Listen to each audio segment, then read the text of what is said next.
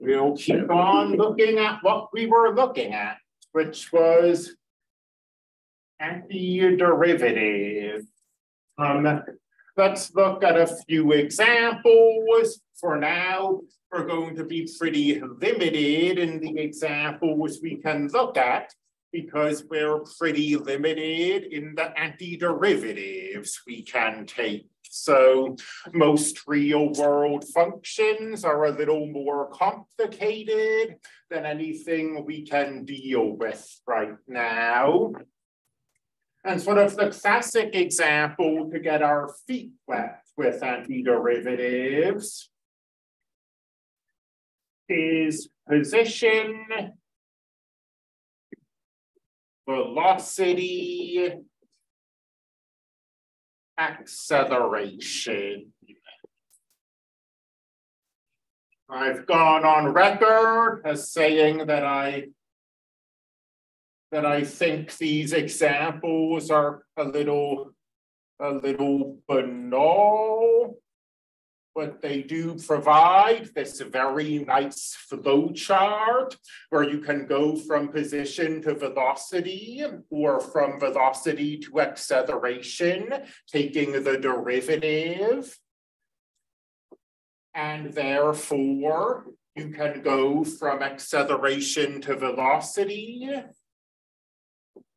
or from velocity to position by taking the antiderivative. And the really nice thing from a pedagogical viewpoint is that acceleration under Earth's gravity is very simple. It's a constant, negative 9.8 meters per second squared, which I believe is negative 32 feet per second squared. So because it's such a simple function, we can actually take the antiderivatives and we can actually do the exam. So putting aside the question of how interesting it is, at least it's accessible. What does it tell us that acceleration is negative 9.8? What can we get using that information and only that information? Well, velocity is an antiderivative of the acceleration. So it's negative 9.8 t, but then we have a constant of integration. So to find the velocity function, it's not enough to just know the acceleration. We need some other piece of information, which makes sense, right? I mean, if I throw this object upwards or I throw this object downwards, its acceleration is the same, but obviously its velocity isn't.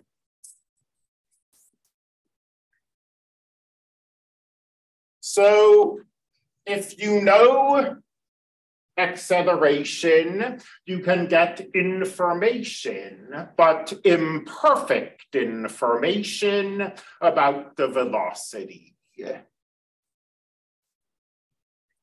What about the position function? Remember, S for strict for position. I am definitely mispronouncing that, but position is an antiderivative of the velocity.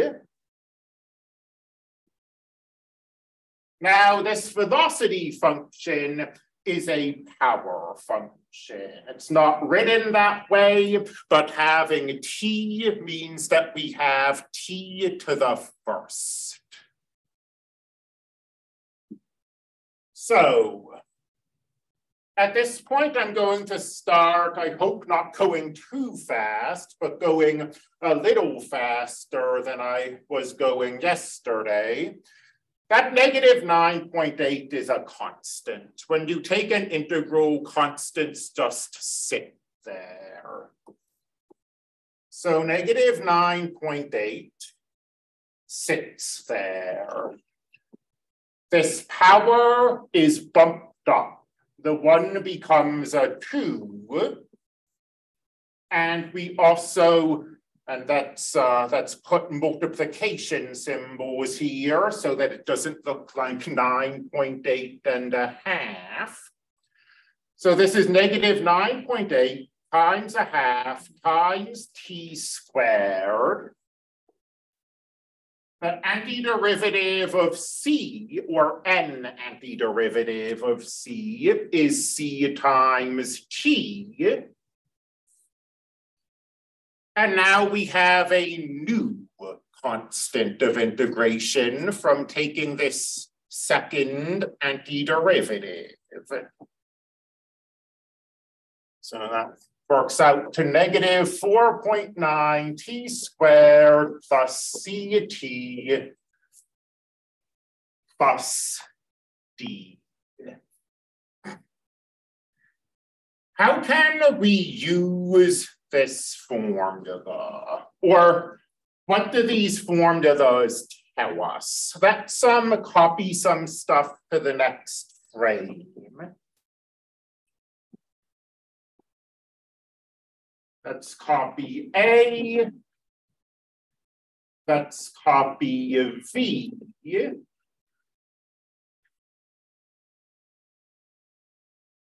And let's copy S.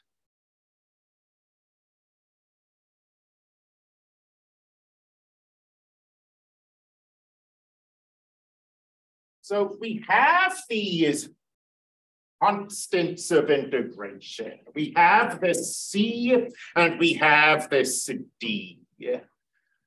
And let's ask ourselves what these constants of integration tell us. I mean, presumably they have some kind of concrete real world meaning. Because this problem has a concrete real world meaning. We're looking at real expressions here. Well, if you take differential equations, probably most of you won't need it, but I'd be happy to have all of you. You see this idea of an initial condition a lot. If we let t be 0, what is a function doing? And the answer in this case is that if we let t be 0, the function is equal to c. Because if t is 0, negative 9.8 times 0 goes away, and we're just left with the c. So this c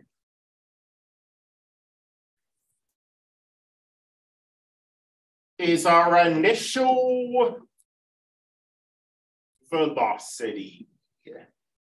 Whatever process we're looking at, the velocity is changing as time passes, and at the start of the process, at t equals 0, this velocity is this constant of integration.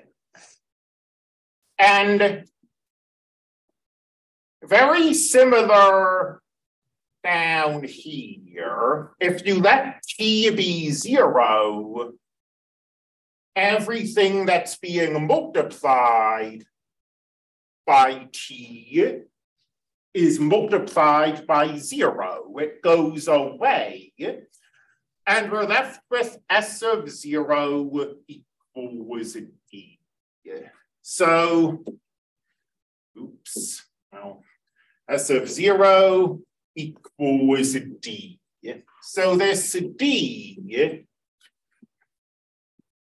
is the initial position. And I mean, you might have had to memorize this at some point, like in high school maybe, or I don't know, even Shadron's physics course. You might have just been given this equation, and then because you didn't have any calculus background, you maybe weren't really given any indication of where it comes from.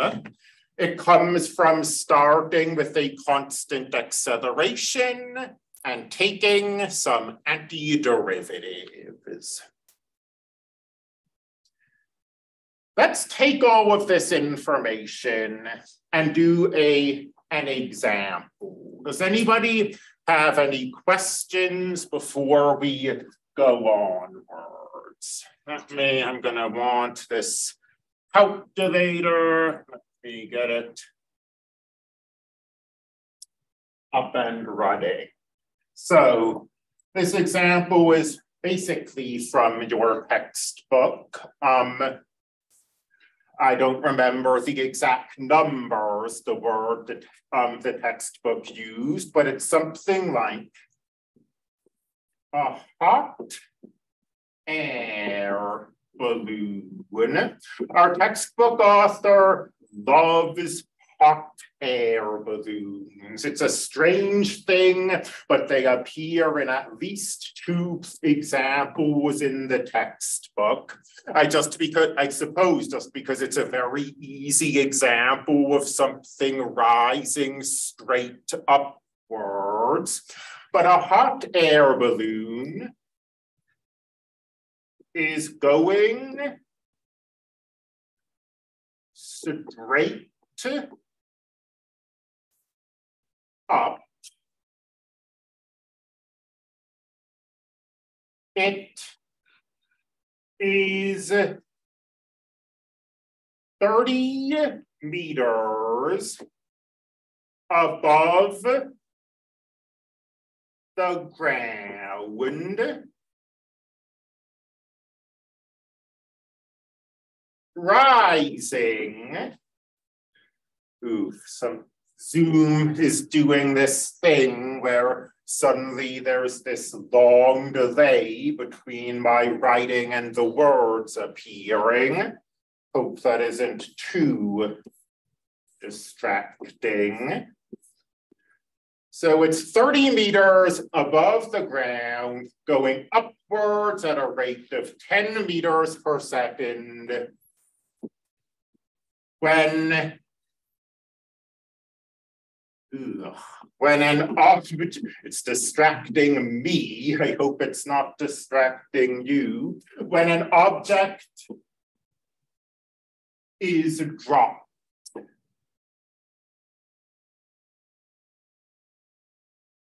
from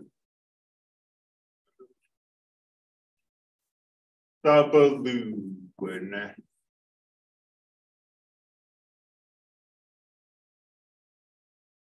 how quickly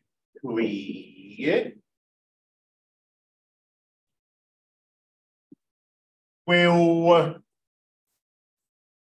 the object be falling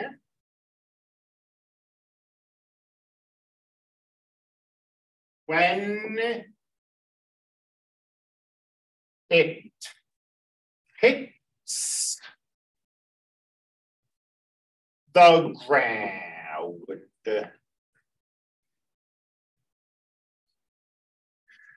And in all of these problems, I mean, you don't have to memorize this. I guess I can give it to you when you need it, but we'll just treat the acceleration as being known, because acceleration under Earth's gravity is fixed. I mean, there are Okay, moving away from the mathematics and into the science, there are assumptions we're making here. In particular, the idea that the acceleration is constant is ignoring wind resistance, so it's not a totally realistic situation. But for our purposes, we're looking for a kind of easy function to work with as we cautiously move into antiderivatives. We'll treat acceleration as being constant. So what are we looking for here? I mean, before we just blunder in and start doing calculus stuff, taking derivatives or taking antiderivatives, let's pause and ask, what do we have? What do we want? Well, we have a velocity. We also have a height. We want, and we have, although it's not stated explicitly in this problem, we have an acceleration as well. What we want is a velocity, right? We want to know how quickly the object is falling when something happens. But we're also being asked something about the height, right? Because the object hits the ground when the height is 0. So we're asking what happens when the height is 0. To answer this question, we're probably going to have to figure out, okay, well, when is the height 0? So we're probably going to need both the velocity function and the height function, the position function. Now, I wouldn't commit this stuff to memory necessarily. I would just try to get in a position where I can take these antiderivatives quickly. Starting with the fact that we know the acceleration.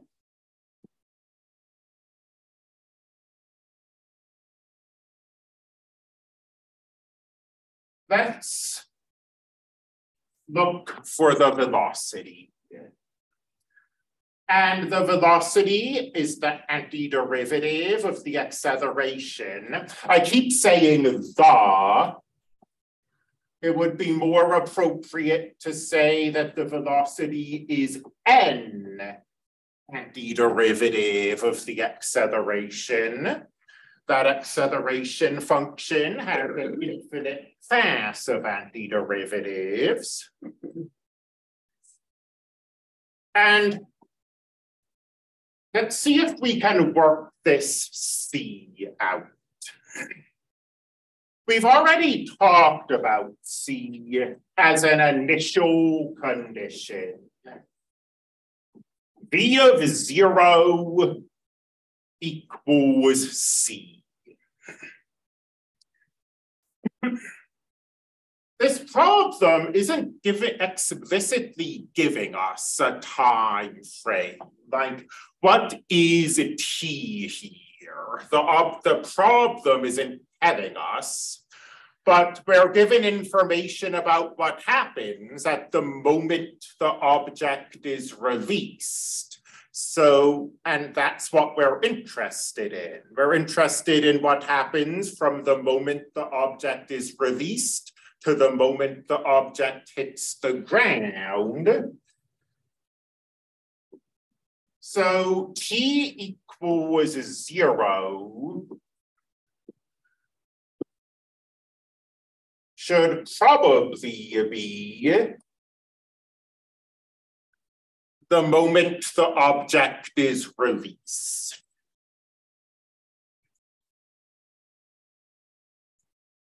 So going back to this problem, if I'm in this hot air balloon, I'm holding something over the side, I'm going up, the balloon is going up 10 meters per second, I'm going up 10 meters per second, the object I'm holding over the side is going up at 10 meters per second. So at the start of all of this, the object is rising.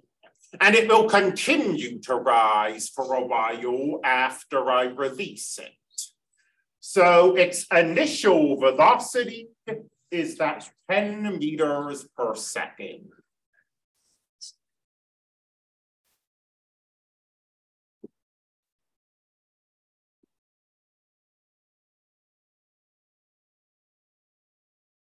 So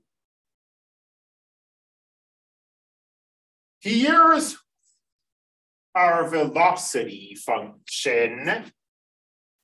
And we can now answer questions about how quickly the object is falling.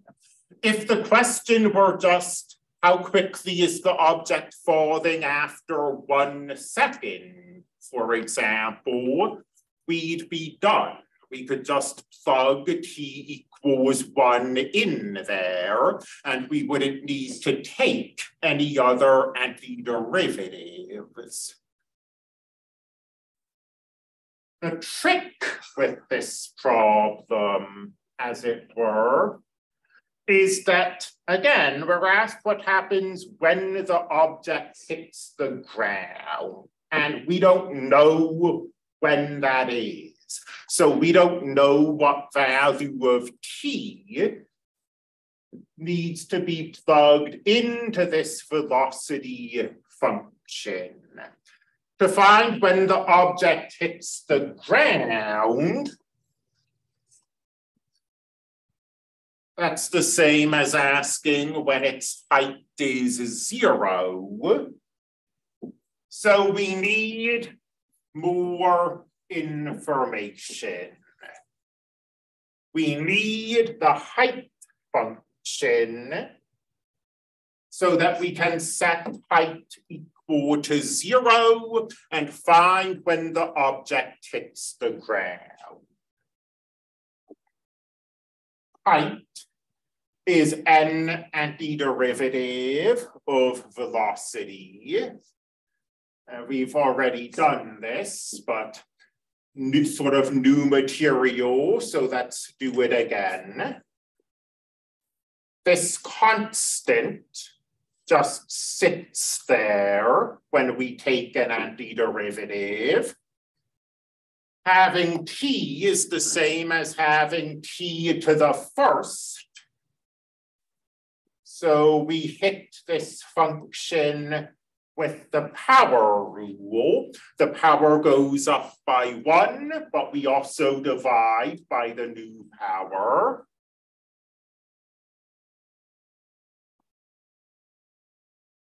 The antiderivative of 10 is 10 times t. And we get a constant of integration. And just erasing and messing around here, negative 9.8 times 1/2 is negative 4.9.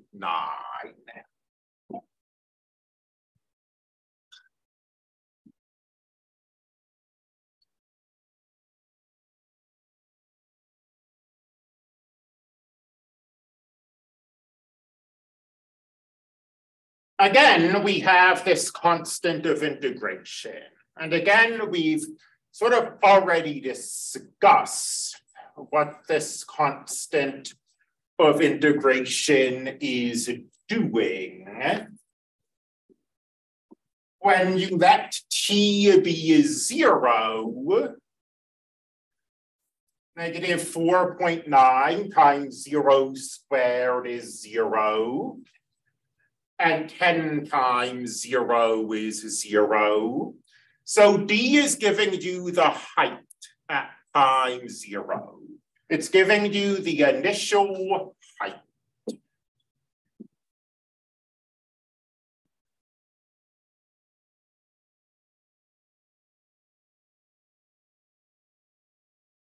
Well, the initial height, we were 30 meters up when this object was dropped.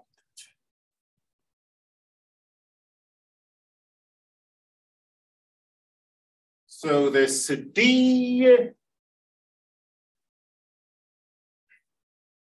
is 30. And what we said, we want to know when this object hits the ground. Well, this object hits the ground when its height above the ground is 0. So now we have this. Negative 4.9 t squared plus 10t plus 30 equals 0. And I mean, if more of you were math majors, I'd say you really should memorize the quadratic formula. Since you're not, I'm not sure I'd honestly call this a priority.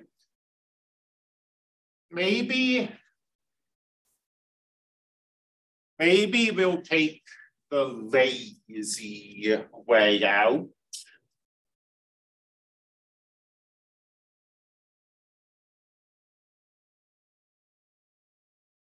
And take a look at this graphically.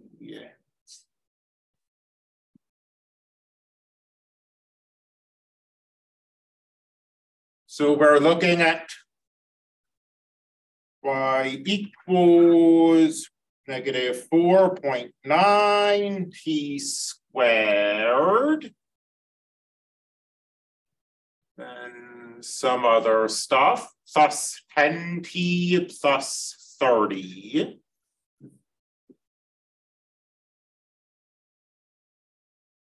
And we're interested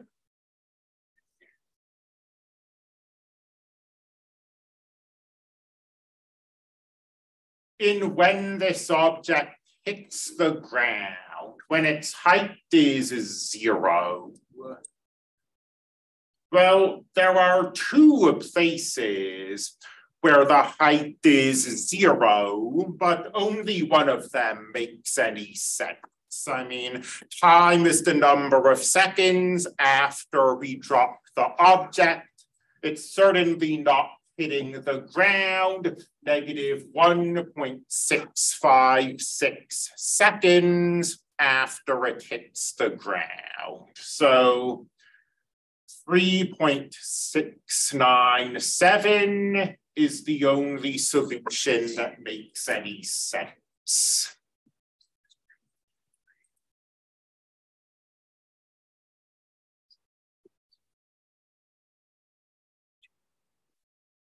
And now we can answer the question that was actually asked of us.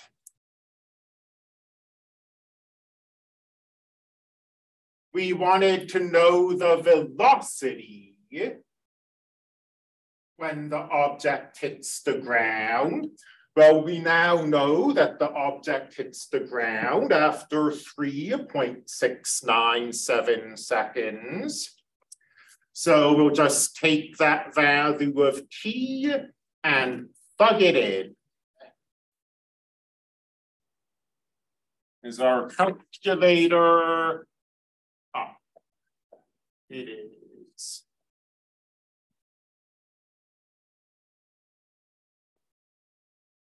Negative 9.8 times 3.697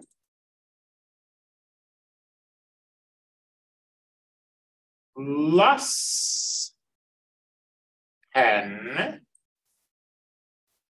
The object hits the ground with a velocity of negative 26.306 meters per second. Negative 26.306 2, 3, 1, let's say.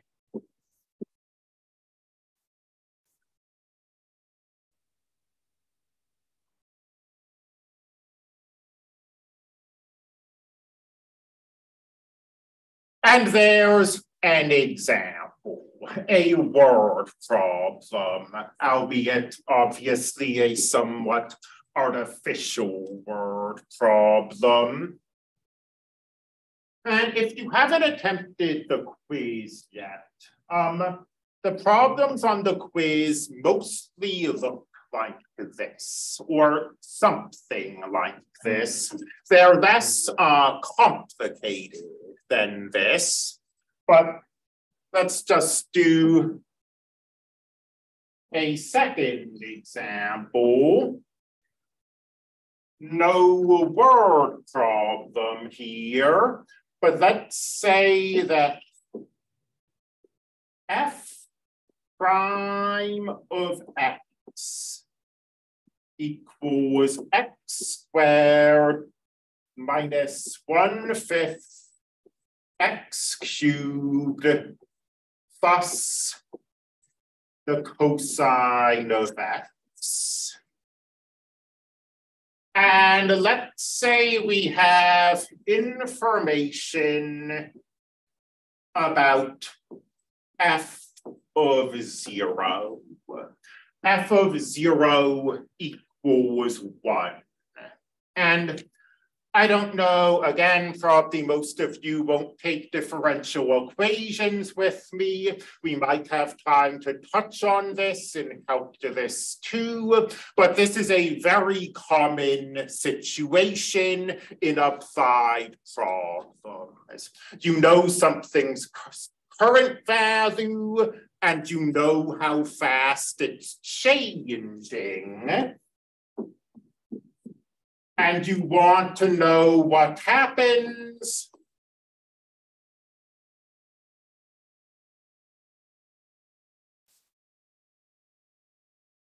in the future. You know what the object is now, you know how fast it's changing, you want to know what the value will be in the future. And I mean, I say we'll talk about this maybe in calculus 2, but it's not hard to come up with clear examples of this. I mean, I guess this is just becoming my permanent go-to example now. But during the COVID epidemic, I mean, what were mathematicians and hospital technicians and everybody trying to do? Well, they were asking, okay, we have this many people in the hospital now. This is how fast the infection rate seems to be. Are we going to have enough beds tomorrow? I mean, they were trying to use a rate of change and a current value to predict the future value.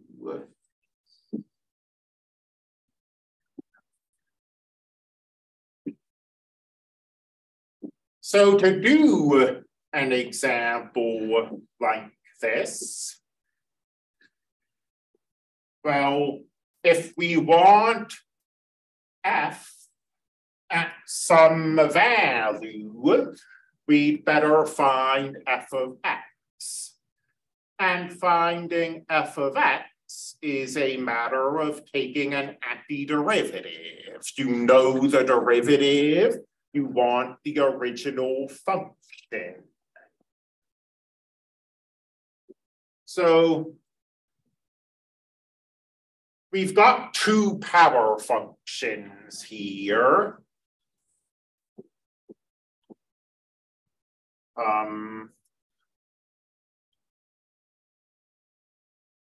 We've got two power functions here. And the rule for anti-differentiating a power function is to bump the power up by 1 and then divide by it. And the rule for dealing with constants is just to leave them in So we'll have that -1/5. And then as for the third power, we'll bump it up to 4 and then divide by 4. That the derivative of the sine is the cosine, and the antiderivative of the cosine is therefore the sine, is something you should know. It should just be in your memory, in your mathematician's toolbox, as it were. And then we have a constant of integration. And I'll just do the very natural simplification here. 1/5 times 1/4 is 1/20th. Now, to find f of 0.05, we need to know what c is.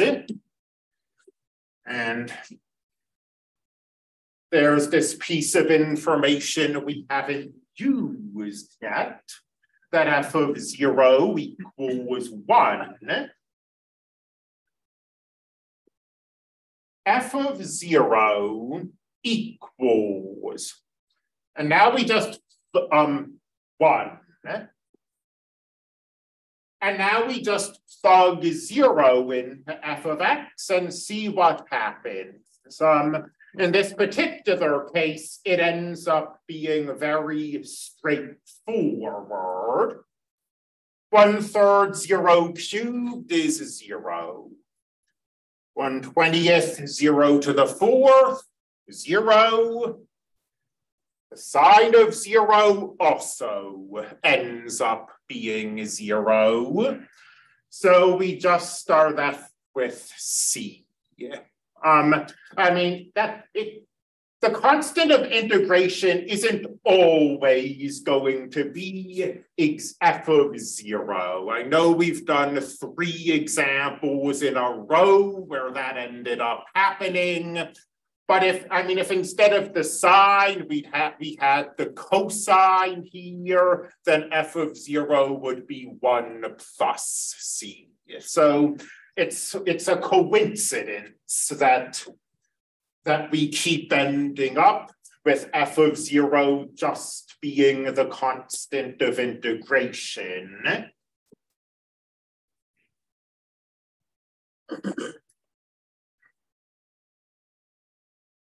But it's what happened here. And now that we know what f of x is, finding f of 0.05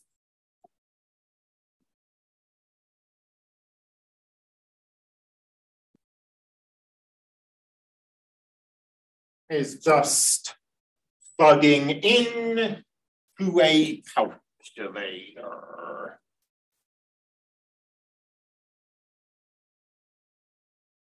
Let's see, we had 1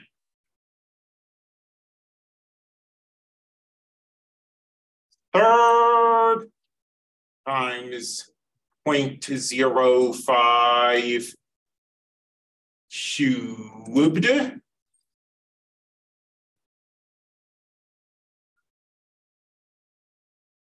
minus 1/20th.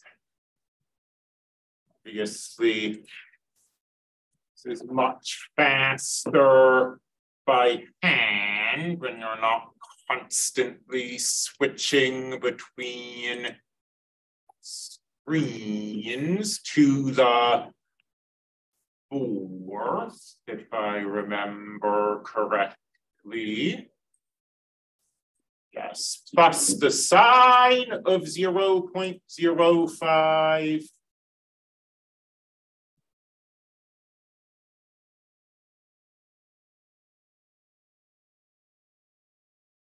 plus 1. So our prediction for what happens at x equals 0.05 is that y is this, 1.05002.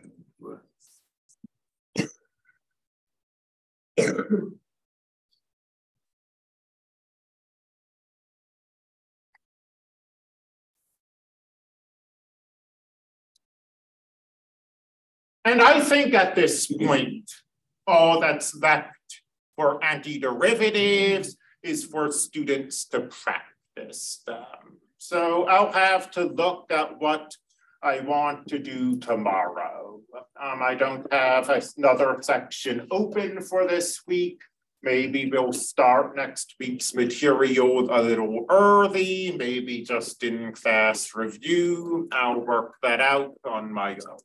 But at any rate, you should be attempting this quiz if you haven't already. And I will see you tomorrow, and you'll get your take-home test tomorrow as well.